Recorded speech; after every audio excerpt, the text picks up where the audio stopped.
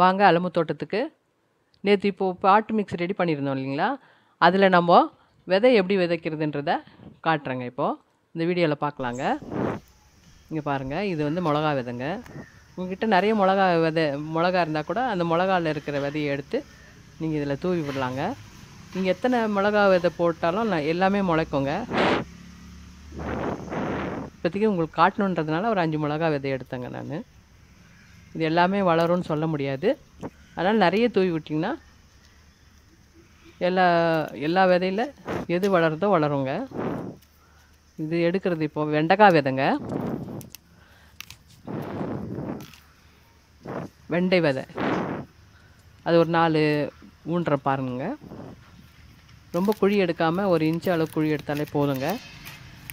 ஏன்னா சின்ன சின்ன விதை இல்லைங்களா இது, அதனால் இது ரொம்ப குழியாக போட்டோம்னா வளர்கிறது கொஞ்சம் லேட் ஆகும். மேலேயே வச்சிங்கன்னா சீக்கிரமாக வளர்ந்துருங்க.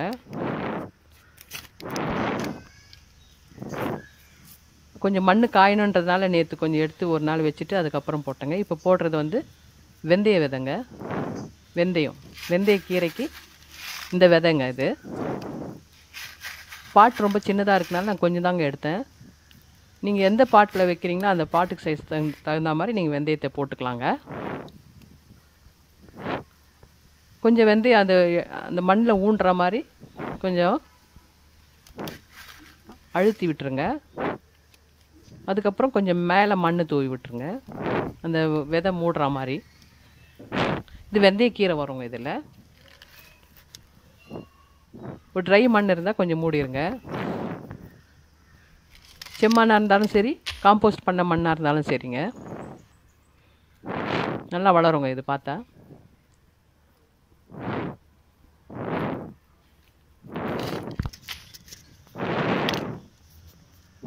அடுத்தது பப்பாளி விதைங்க. இது என்கிட்ட இருந்தது. என்கிட்ட பப்பாளி செடி இல்லை இப்போது, அதனால் இதில் வளர வச்சு நான் இதை பண்ணலான்னு வச்சுருக்கேங்க.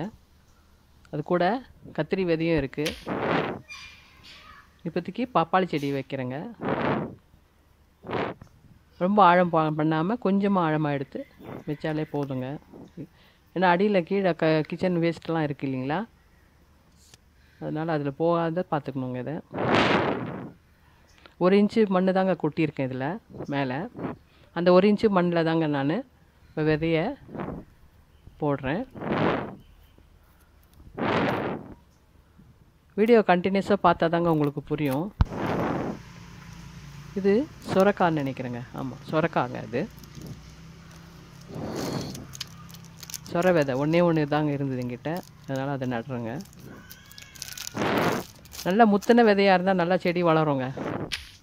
எல்லா விதையுமே செடி வளரும்னு சொல்ல முடியாது.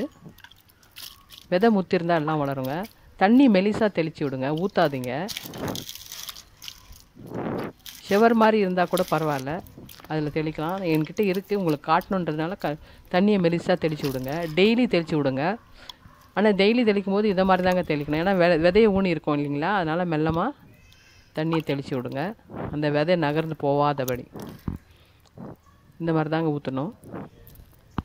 டெய்லி இதை மாதிரி ஊற்றி அது வளர்கிறத பாருங்கள். நான் இது வளர்ந்த பிறகு நான் உங்களுக்கு காட்டுறேன். அவ்வளோதாங்க இந்த வீடியோவில். மண்ணை ரெடி பண்ணி எப்படி விதை போடணுன்றதை காட்டினேன். நீ அடுத்த வீடியோவில் பார்க்கலாங்க.